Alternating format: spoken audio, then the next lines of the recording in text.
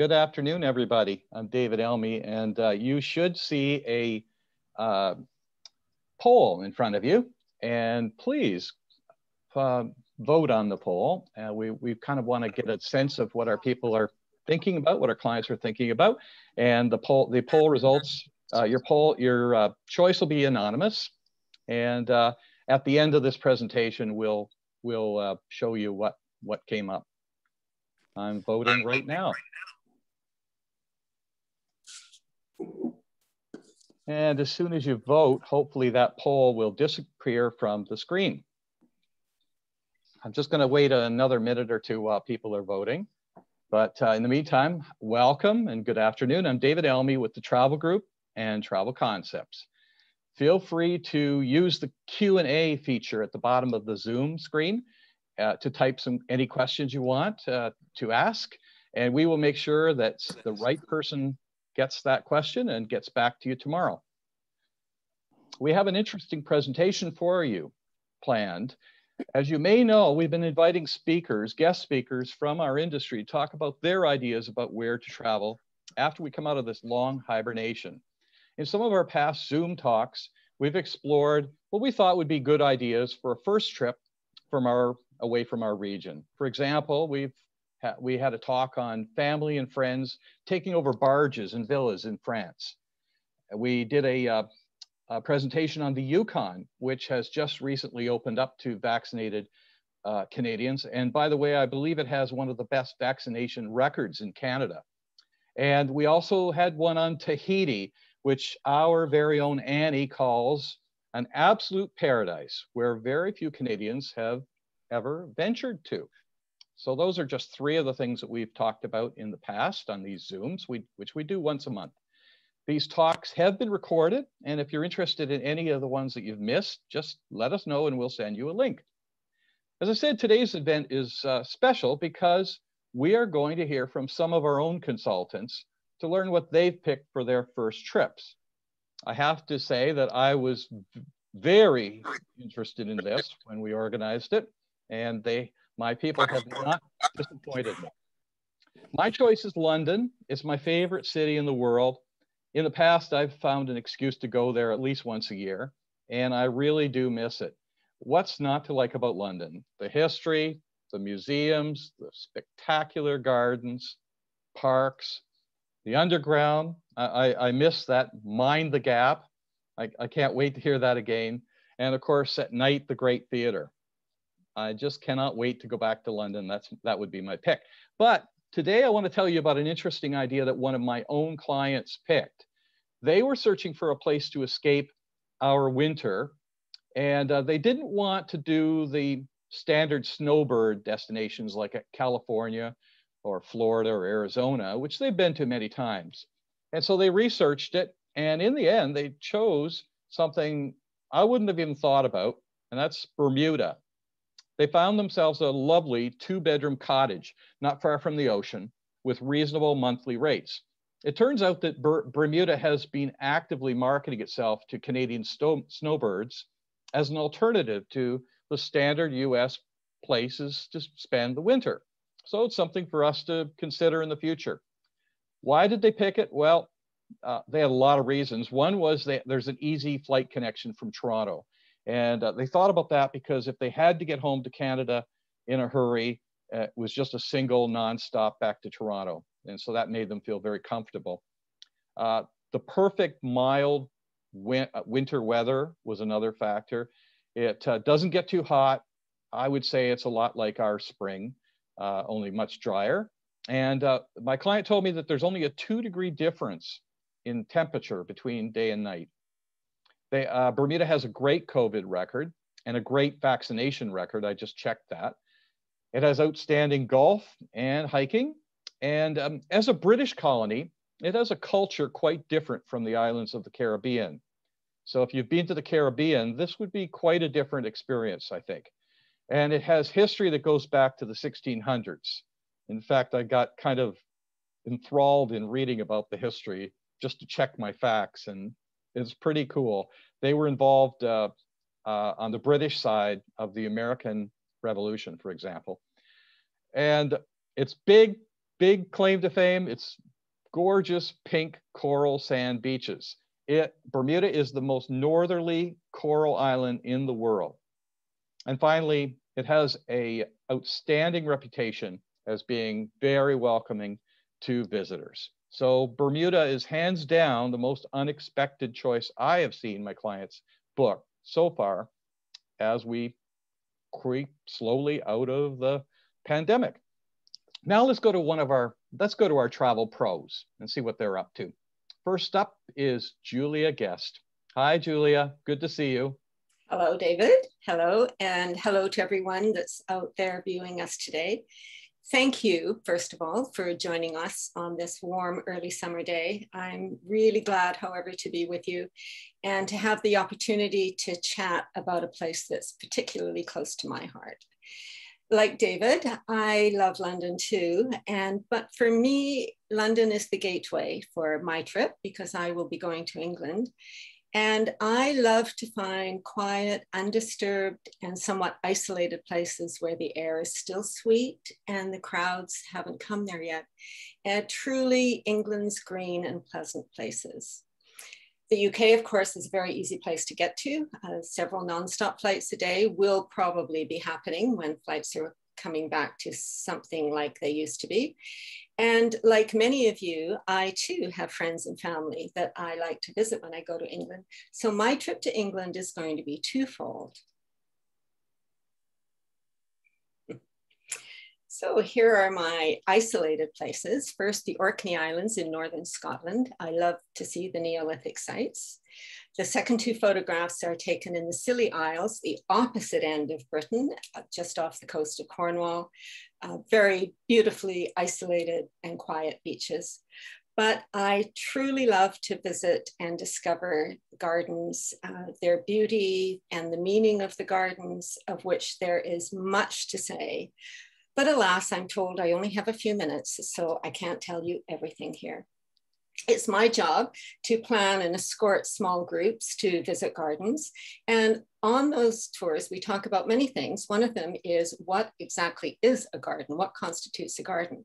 The well-known West Coast gardener, poet, author, Patrick Lane said, "A garden is a real place imagined that with time and care becomes an imagined place real."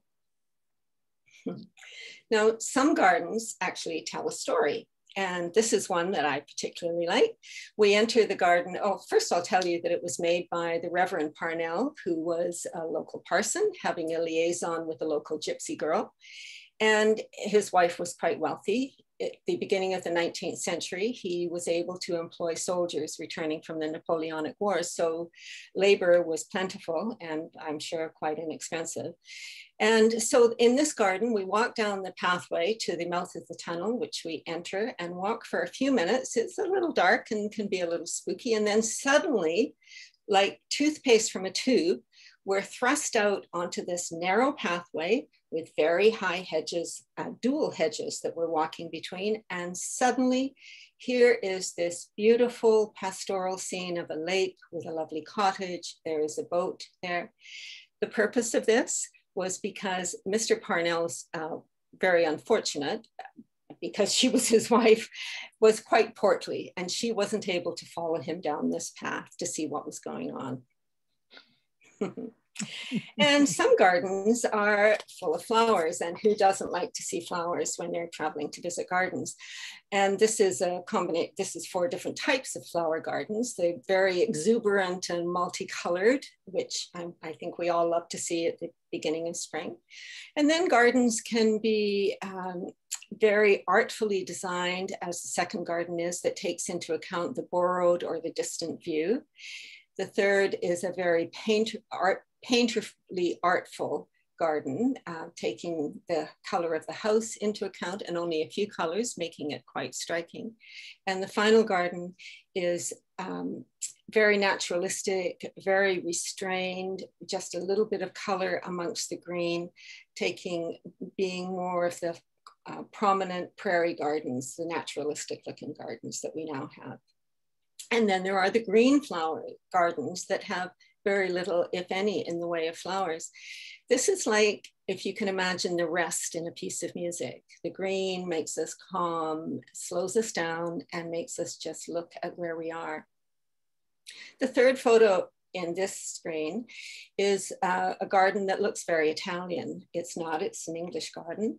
And the style of this would have been brought back to England from France and Italy in the days when young gentlemen and gentlewomen would have been sent to Europe to further their cultural education.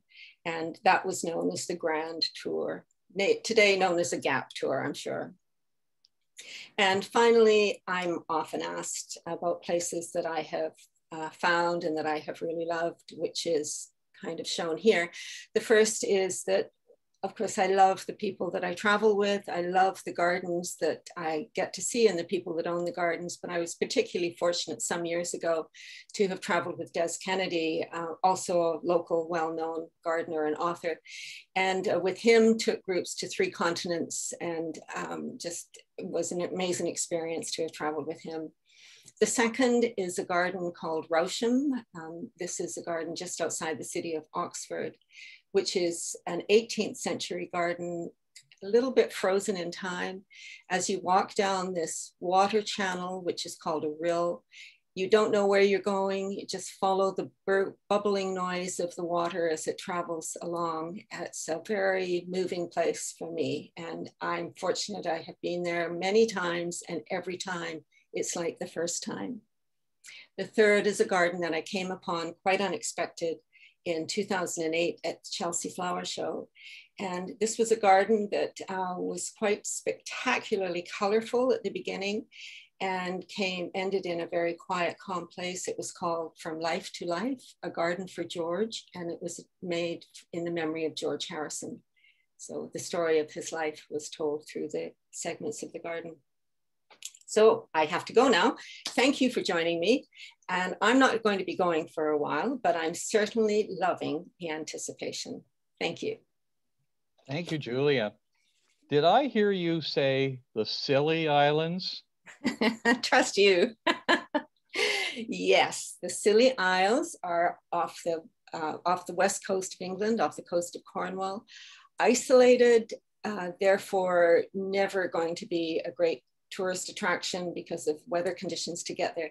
Incredibly lovely when you fly in on a twin otter or a helicopter looking down on the islands. It looks like the islands of Bermuda, and it is just as beautiful. Lovely place. Highly recommend it for people that want to get that kind of vacation. You just brought up an interesting point that I hadn't thought of when we were planning this. My pick, of course, is London, which under normal conditions has hordes of people in the museums and other places. But am I not right that, Julia, most of the places you're taking your groups, there's just not a lot of crowds, are there? No, we stay in small towns generally. And even if we stay in a town, the city of York, the size of York, we spend not a lot of time in the town. We're visiting a lot of private gardens. So we're in someone's personal space, and we're traveling the narrow roadways, the beautiful hedgerows in the spring. We're not in the busy, busy places. It is truly the green and pleasant land that still exists if you know how to find it. Wow. So the rank and file tourists haven't discovered the Scilly Islands yet, have they? So thank you, Julia. Our next idea comes for a first trip comes from Kathy Moore. Kathy's our general manager, and she tells me that she has no doubt where she is going. Kathy, over to you. Hi, yes, no, I know exactly where I'm going next. I do have a trip booked, but before that, I have to tell you, David, that I promise you, I will find a reason for you to go to London really soon. I'm checking daily because Eddie Redmayne is starring in a revival of Cabaret, and he's going to be the MC, and I have every intention of getting a ticket. I've been checking daily since May 21st, since it was announced, so I promise you, I'm going to get the tickets, and then you've got to find me some Aeroplan seats, please. But in the meantime, I have already booked my first trip, and it's a river cruise. I've booked a river cruise from Amsterdam to Basel, And river cruising has become one of my favorite ways to travel. I love the basic inclusions. Every day there's some kind of tour included, and wine and beer is always included, well, lunch and dinner. But the best part is being able to unpack and for 7 or more days travel the world's most ancient highways. Amsterdam's a great first stop. Walking the Canal Ring with over 400 bridges is just a really great way to get over jet lag and settle into vacation mode. The museums there are magnificent, and French fries are really good. French fries are common street food. You can easily do day trips from Amsterdam to any city in the Netherlands. Utrecht, Delft, and The Hague are all less than an hour away. This time I'm going to Utrecht. My personal top reasons to travel are history, art, food, and to experience the cultural heartbeat of a place, like local street performers and cafe culture. This cruise will check all of those boxes as we travel over 750 kilometers on the Rhine River through the Netherlands, Germany, France, and ending in Switzerland. The Rhine is the most iconic river cruise, featuring the Rhine Gorge with over 40 castles on a 56-kilometer stretch from Koblenz to Bingen. I'm excited to visit Cologne, Germany, well established from Roman times, and Strasbourg, France, the cultural center of Alsace, and Basel, Switzerland, best known as the city that loves art with over 40 museums. It's been a long time without having my next trip planned, so I'm excited to have this on my calendar.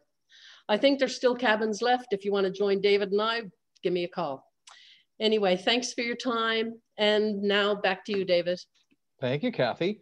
I heard a lot about the scenery and sightseeing, but not very much about wine or beer. Do you have anything to say about wine or beer on this cruise? Well, I have a surprise beer place for you in Amsterdam. Serves 100 beers just locally from the Netherlands, so you'll be going there. And I'll be drinking some of the world's best Rieslings in Germany and the Alsace. All right, that's great. Thank you very much. Now let's check in on Debbie Gambling. Now, Debbie is what I call a true multitasker. Without fail, she joins us 3 times a week on our office Zoom meetings, and she's always out on the beach with her dog, walking her dog and doing the Zoom meeting, which just is amazing. Debbie, where's your puppy now? Hi, David. Luna is waiting to see where her first trip's going to be. And where are you going to go when the smoke clears? Well, hi, I'm Debbie, and I'm excited to share my first trip plans with you once international travel reopens. It's been a long time since we've had quality time with family and friends, and what I'd really like to do is rent a villa for a holiday get-together with special people I've missed. My destination of choice is the island of St. Martin for a number of reasons. St. Martin's a Caribbean island with a European flavor, divided into 2 countries with the French side to the north and the Dutch side to the south. There are non-stop flights operating from Toronto and going to this destination, which has 37 beautiful beaches. St. Martin is also largely a tourist destination and has been really severely affected by Hurricane Irma, by cruise ship cancellations, and by COVID travel restrictions. So I'd like to do my small part to help the economy. The accommodation I've chosen is a villa on an exquisite white sand beach in Baie Longa, which is on the French side. I think it's actually Baie Longa. The French could correct me there. On the French side, called the Casa de la Playa. This villa has 5 bedrooms, 5.5 bathrooms, an infinity pool, and it comes with its own private chef. So no one has to go grocery shopping or cook. And it also gives the opportunity to to customize a menu to your choice, or to try the local cuisine from your own private local chef. It has an infinity pool, and the villa itself is in a gated community with all the accessory amenities and facilities available. including all water activities, a health spa, and a gym. If you happen to be lucky enough to go to St. Martin for the Monday and Tuesday before Ash Wednesday, that's Mardi Gras. And St. Martin puts on a wonderful, lively, colorful carnival. So that's my choice. And thanks for attending this afternoon. Merci. Dankjewel. Thank you, Debbie. Okay, so St. Martin, you picked that because it's a nice, easy flight out of Toronto, I believe. Is there another island? Sorry? That's one of my reasons, yes. Yeah. Is there another island in the Caribbean that is difficult to get to, that you like to go to? In the Caribbean, I mean, I'm an Aussie girl and I like my beaches. And in the Caribbean, my favorite beaches are at the island of St. Thomas in the US Virgin Islands. But it's such a drag to get to because you have to take 2 flights to Miami and another flight out. But if you can get there, that's worth it too. All right. Thank you. Debbie, sorry. I just said thank you. Okay. Thank you so much. And let's go now to the other David in the company, the good-looking one, David Powell. David, what are you planning to do for your first trip away from BC? Hi there, I'm David Powell, 25 years with Travel Concepts and 5 with my pals at the Travel Group. For my first trip, I've chosen Hawaii and more specifically Maui, the island of Maui. I've been there many, many times. From the moment that you step off the 6-hour direct flight, either with Air Canada or WestJet, you're welcomed by a gentle breeze redolent with the smells of tropical flowers. I look so forward to once again feeling that sun on my face, feeling the white sand between my toes, hoisting a Mai Tai to the Maui sunset, and having some of that beautiful Hawaiian seafood, mahi-mahi, ono. We prefer to stay in the South Kihei area of Maui, which is condo style, but we've stayed in Kanapali Beach and the more upscale Wailea as well. And most mornings we walk along the beach in Wailea. It's a beautiful, beautiful walk. So Maui is my pick. And you never know who I might invite to join me there. So aloha and thank you. Thanks, David. When you talked about when you get off the plane and you smell that tropical air, it just reminded me just now of when I had hair. I had to get my hair cut once in Maui, and the barber was a lovely lady, and she said she was Hawaiian, native Hawaiian, and she said how that she had once ventured over to the mainland. I think it was LA, and she said she didn't like it because she said she couldn't wait to get back home because she said she missed the sweet smelling air. So even people that live there seem to get it, that they get that unique smell that you have when in tropical islands like Hawaii. Yeah. I caught your point about the 6-hour flight to Paradise, by the way. I like that too, that it's a short hop and you're just in a completely different world. So nice pick. David, where's your favorite hangout in Maui? So if anyone's familiar with the show Diners, Drive-Ins, and Dives, I got a place right out of there. It's called the Kihei Cafe. That's cafe with 2 F's for some reason. It's constantly busy, has huge lineups, and serves huge breakfasts. Nice. And they're, I don't know who that is who's enjoying that breakfast, but I think I recognize her. Thanks, David. Thanks so much. Thank you. Aloha. Nicole Peterson is next up. And Nicole, before you talk about your first getaway, Nicole has just started a new company called Soulfly Experiences. Maybe you could just tell us about your new company. Sure. Thanks, David. Yes, I started last year with my business partner, Tanel Bolt, and we have a new partner joining us soon, Jason Stratford, who I believe you all know. And we decided that we wanted to launch a travel company that specialized in delivering universally accessible adventure and just amazing experiences, so that if you do have an auditory or visual or mobility or dietary or cognitive challenge, that you can still travel with your friends and family and have an absolutely amazing time. So that's what I'm actually working on this fall. That will bring me to my first trip out of British Columbia, which I'm pretty excited about. I think, like a lot of you, this is the longest I've ever gone without packing a suitcase, which feels wrong. So I will be heading up to Yukon, which I'm pretty excited about. Whitehorse being only about just under a 2.5-hour flight from Vancouver, and there's multiple a day. So I will be doing sort of a multi-segment itinerary to sort of catch out the whole local flavor and the culture, and to see what the local operators up there have been doing to upgrade for accessibility. So that's a big part of our focus.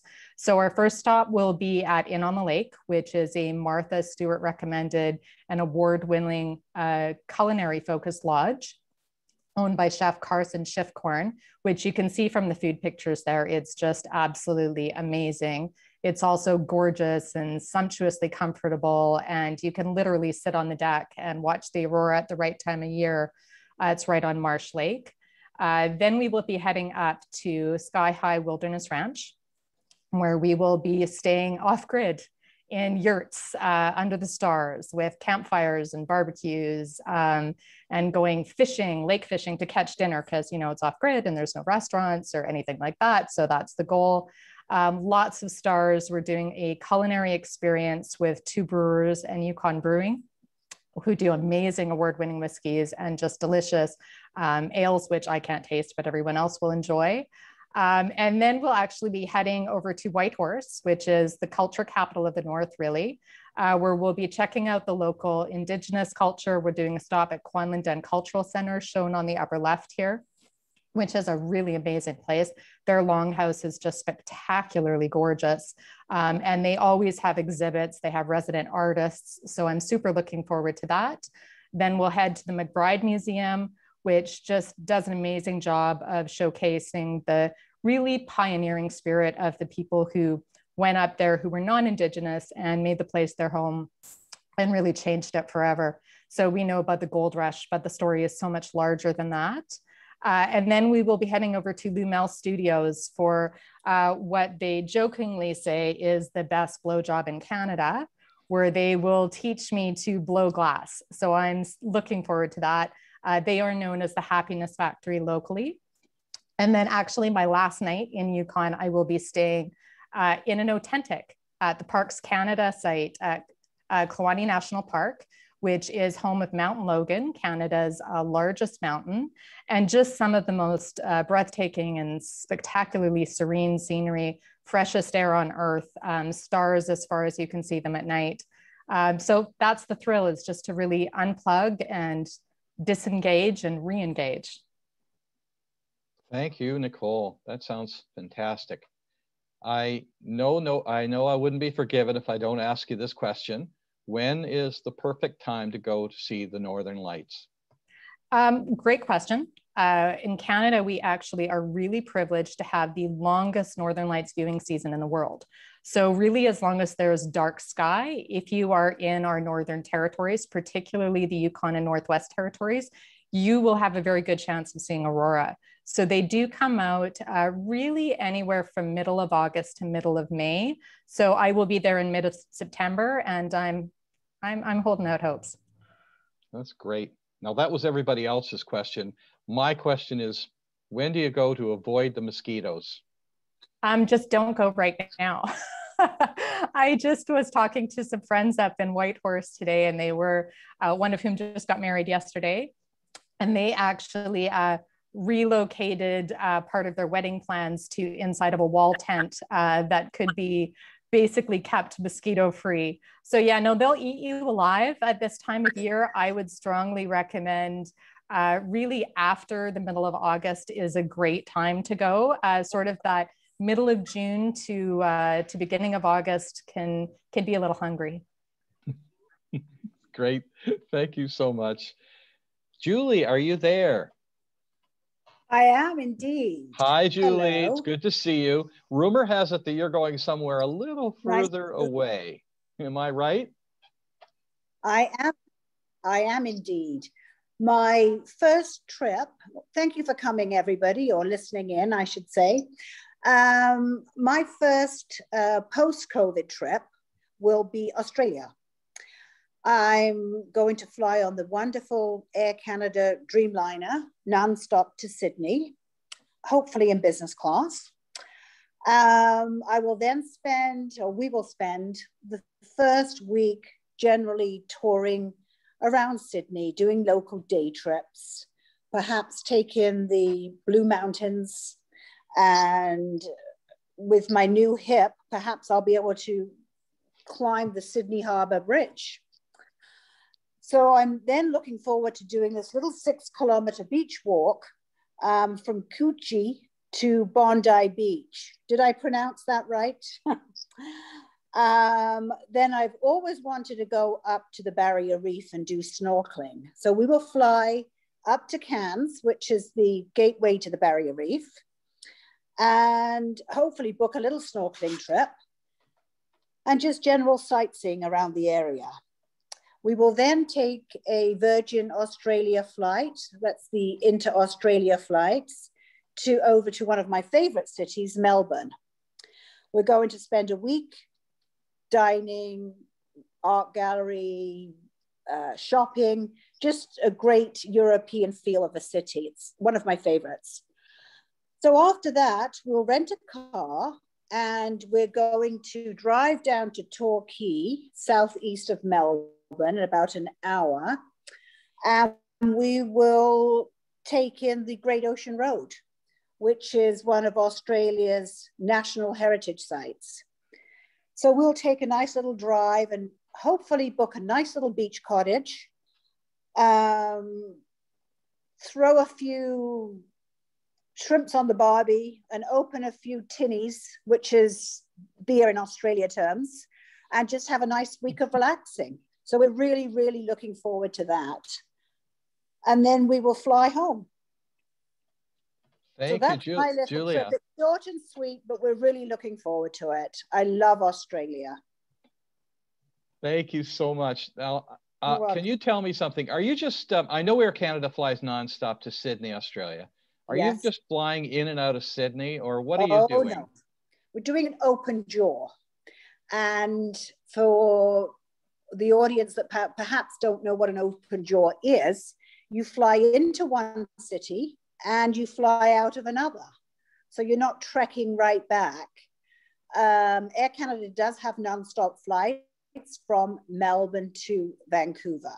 Whether or not they'll still have those after the COVID, I don't know, but that's what we're hoping for. Yep, perfect. I see they're flying nonstop to Brisbane as well, but we're watching to see if they are. Yes, yeah. We're just hoping they put that Melbourne flight back on. Yeah, but those Virgin Australia is a great little local, well, not a local airline, but a small airline that does very cheap flights within Australia. So that's a great way of getting around Australia. It's fabulous. So that's what we'll do for the inter-Australia flights. And of course, you'll be tipping everywhere, will you? Oh, of course. We know about the Aussies and the tipping.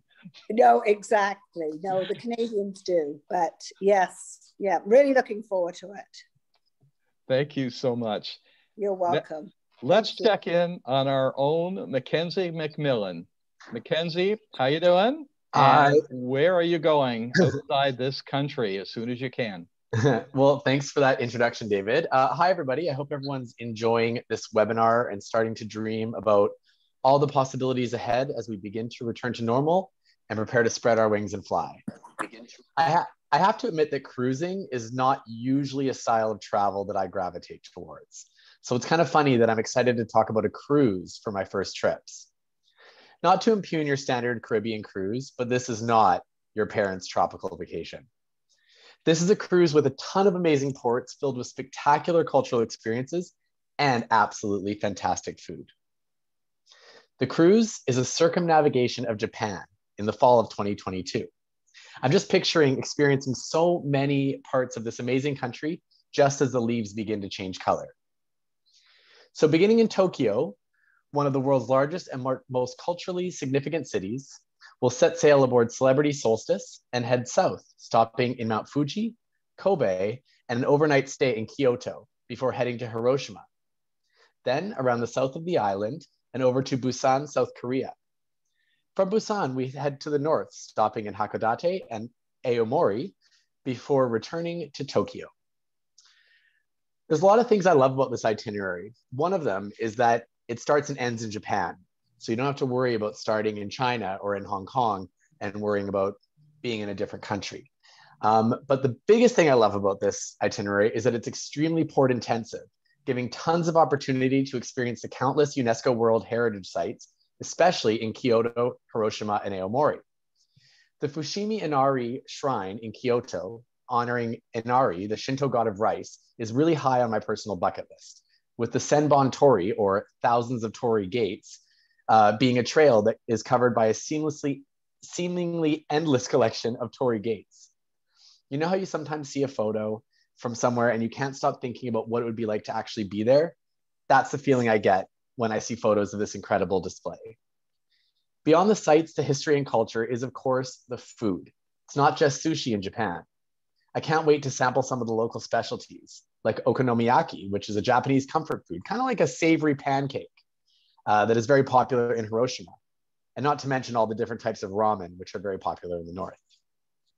Japan has always been extremely high on my list of places to visit. I can't believe I haven't been there already. And getting a chance to see so much of it, with a little dash of South Korea thrown in, is very exciting. Now, aside from the amazing destinations, traveling with Celebrity Cruises is also high on my list. Their innovative vessels, gorgeous cabins, and their list of inclusions, which include complimentary Wi-Fi, prepaid gratuities, and of course, your basic beverage package, something that you don't see a lot on mainstream cruise lines. But this definitely puts Celebrity right up at the top of that list. And the Solstice is no exception. It's a beautiful ship. It's modern, it's sleek, but still pretty classy. It even has a real grass field on the top deck, so you can enjoy a nice picnic, or maybe even a little Japanese bento box. You can even take a glass blowing lesson. So sign me up, I can't wait. And I'm hoping that I can bring some people with me too. We're holding cabin space for a group on October 2nd of 2022. And I really hope that other people will be able to come enjoy this with me so I can share how amazing, beautiful Japan is. Thank you, Mackenzie. Kathy and I did a cruise similar to that about 2 years ago. And it was one of the best vacations we've ever done. It's just Japan. I'd go back in a second if I had the chance. So and they say Japan, specifically Tokyo, is quite expensive. So this is a great way to be able to see the entire country without having to spend the very, very expensive prices for hotels in Japan. And I think you mentioned this city in your presentation, but you corrected me the way I've been pronouncing this all my life. Kobe is not pronounced Kobe at all, is it? Kobe. Kobe. Yeah. Well, thank you for that. You should hear how I used to pronounce San Jose. San Jose? Mackenzie, I know you all too well, and yep. I'm positive that there's somewhere closer to home that you're planning to hit as soon as possible. Tell us where it is. There might be. Well, given that we've spent 14 months socially distancing and avoiding people, I am actually going to a music festival with 90,000 people at it in Las Vegas. I'm going to the Life is Beautiful Music, Art, and Culinary Festival in mid-September. So once I get my second dose of my vaccine, I'll be good to go. Wow. Absolutely.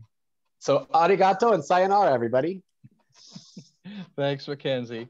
Thank you. We have time for one more idea. And I thought, why don't we talk to our friend, Cindy Horton. Hi, Cindy. Hello, everybody. I have a feeling you're already out of town, it looks like. Is that true? I am actually. The background is I'm in my daughter Chelsea's home in the News Bay, and we're having our first hugs. So we're already on our way. We're double dosed. We spent a couple of nights at the Oak Bay Beach Hotel in Victoria, which was outstanding, and which, by the way, we have some very good rates at if you're interested. So yes, I'm already traveling and can't wait to do more, that's for sure. Great. Where's your first trip going to be, Cindy? Well, you know, I have to tell you, David, when you came up with this idea, what instantly came to mind for me was Northern Italy.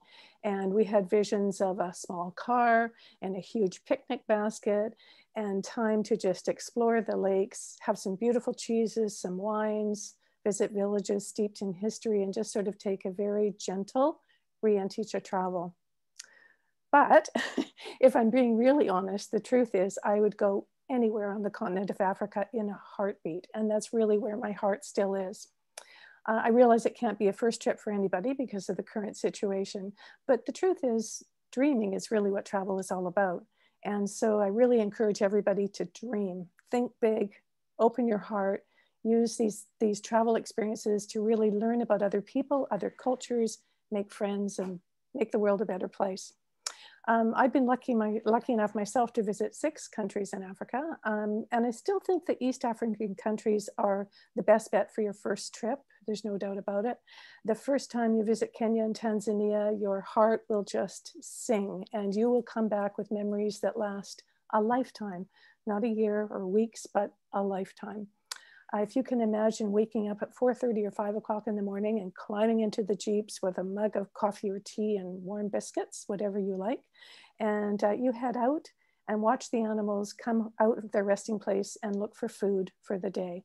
And that usually takes a good couple of hours, sometimes closer to 3 hours.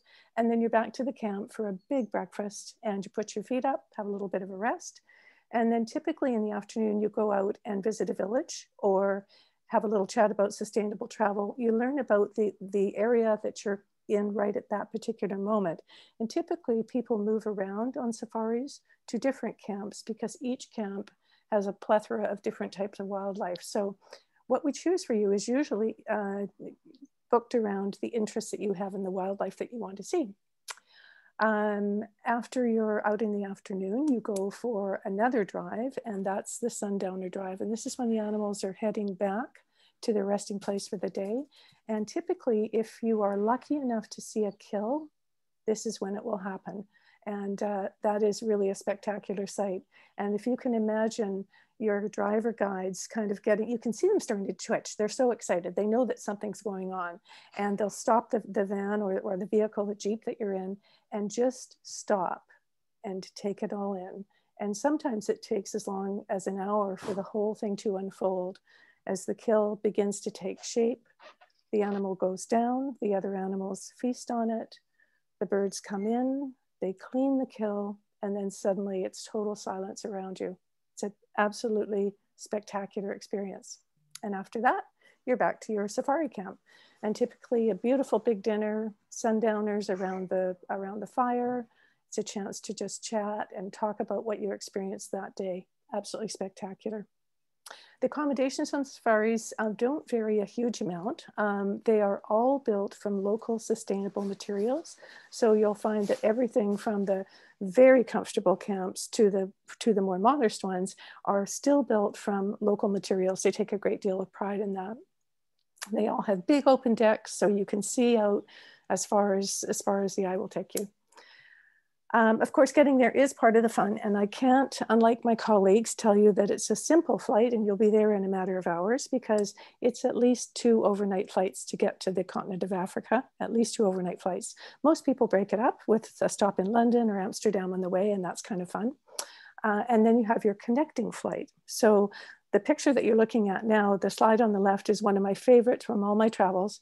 And that's on a flight that we were just getting ready to board in Kampala, heading to Bwindi in Uganda to go gorilla tracking.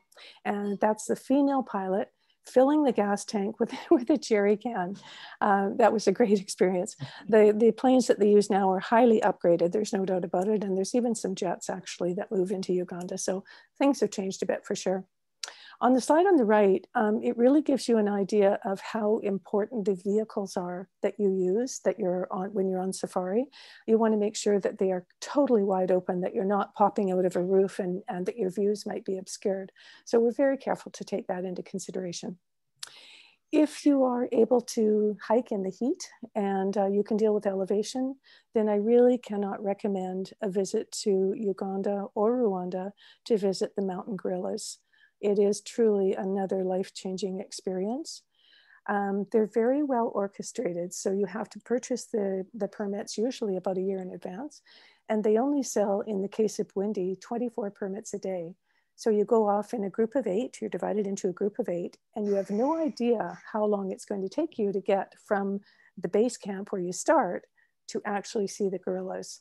Now they do go out all night, so they have an idea of where the families are, and they could head off in the right direction. But in one of our treks, it took at least 4, maybe even closer to 4.5 hours to find them through very hilly, mountainous terrain. And on another one, we actually found them in about an hour and a half. So it does vary, but it is absolutely worth the experience to look into the eyes of these gentle giants that are over 99% same DNA as the humans, and watch them play with their families. So if you can imagine the babies rolling down the hill and jumping into the arms of their mother and then just stopping and eating with these great huge silverbacks in the background, taking it all in and feeling safe the whole time, it's extraordinary. So I really recommend, if you do this, that you purchase permits for at least 2 days. And the reason for that is the first experience is so overwhelming and so exciting and so exhilarating that you're absolutely hardly know how to deal with yourself. You want to make sure that you catch everything on film, that you get lots and lots of pictures, but it's over all so quickly. But on your second visit, because you've already gone through that, you've taken some great images, you have the chance to really just stop and enjoy these families enjoying the best life that they have. Cannot recommend it highly enough. The mountain gorillas are actually tucked into 3 corners. They're in the corner of the DRC, the Congo, Rwanda, and Uganda. So there are 3 places that you can view them, 2 safely. That's Rwanda and Uganda. This last image that you're looking at is a group of women that I viewed the gorillas with on my very first trip there. We're lifelong friends now, actually, still get together for weekends. And that is a picture of a trip of a lifetime. So I wish you all the best. Dream and get out there. Thanks, David. Wow, Cindy, that's really inspiring. Thank you. Correct me if I'm wrong, but so far when I'm listening to all these travel ideas, I don't think anyone else has used the words, and if you want a chance to see a kill. Right. I don't think anybody else has said anything quite like that. That is brilliant. Thank you very much. And before we're all done, but before we go, I want to thank Colleen Maxwell, who's put this all together. She's the brains behind this outfit. And Colleen, are you there? Hello, yes, Hello. I'm here. Why don't you tell us where you're hoping to go when you leave town? Well, that's an easy one. Pre-COVID, my mother and I had a trip planned to Iceland, which has been postponed. So that will be my first trip, my first big trip. I feel like it's a safe place. They are currently accepting fully vaccinated travelers, and they haven't had a COVID case in over a month. So it's a safe place to go. I'm excited to go because of the wide open spaces, the nature, the ice caves, the waterfalls. And you may have seen in the news in mid-March that there was an earthquake eruption, and it's near the city, so you can do a day trip out to see that. So that would be pretty cool. Of course, there's the hot springs, the Blue Lagoon, which is the famous one. And it wouldn't be a trip to Iceland without seeing some of those fuzzy Icelandic horses. So I'm definitely looking forward to booking that and getting there pretty soon. Wow, thank you, Colleen. I know we have 2 Iceland experts working for us, but I bet you've already tapped into them for advice, haven't you? Always picking everybody's brain. Yes, good, good. I know you needed to remind me, but you didn't need to remind me. I think it's time to look at the poll results. So you guys probably filled out this poll early on. So let's see what we got here. So it looks like the majority of people are focusing on spring in 2022. Not a surprise. And where will the first trip be? All over, or what kind of first trip? I'm sorry. Adventure. Now that's great. That's really a good one. And I'm trying to get my notes up here because I want to, there we go. I wanted to say goodbye. So before we go, any of you have anything you want to say before we wrap up? Anybody else have anything to add? No? I'm excited to get out there. Yeah, me too. So thank you everyone, first of all, from the Travel Group and Travel Concepts for sharing your ideas with our wonderful friends and clients today. I know everybody's itching to travel, and that's one of the reasons we chose this profession. But even more so, we can't wait to tackle some of the interesting plans that you, our clients, will be pitching at us very soon. I tell my colleagues in the travel industry that they have chosen a noble calling. We believe that travel breeds tolerance and understanding, and that's something this world needs more of. And whether you're booking a business trip or planning a special vacation, travel agents help people experience other cultures and see the world from different perspectives. And I think the same can be said for you, our travelers. You too can be an agent for positive change in the world. So we cannot wait to get you all back on a plane and somewhere interesting. As we come out of this long period of lockdowns, quarantines, and closed borders, I am so grateful to my colleagues who have remained committed to their wonderful profession. Every day I rely on their advice, and it's clear to me that by this great turnout today, that you value them as well. Their advice and expertise are priceless. As the song goes, it's been a long, cold, lonely winter, but the sun is rising again on the world of travel. And why don't you consider calling up your travel consultant this week? I know they'd like to hear from you, and who knows, maybe you'll be inspired to plan your first adventure. Thank you again for joining us, and have a good evening, and everybody can wave goodbye.